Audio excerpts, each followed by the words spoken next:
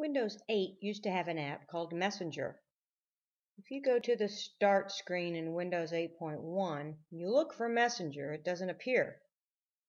If you look in the All Apps screen, you'll see it goes from Mail to Maps to Music. No Messenger.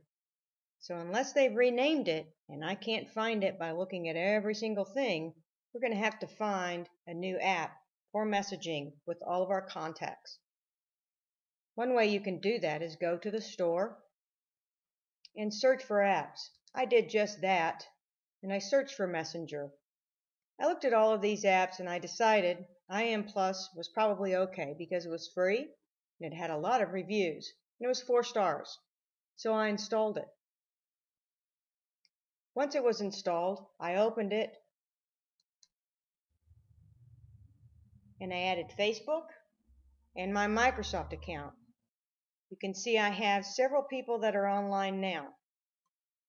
If I were to click one of them, I'd be able to send them a message.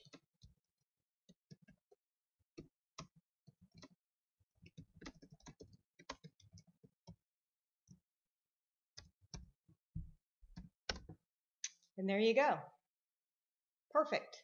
A nice substitution.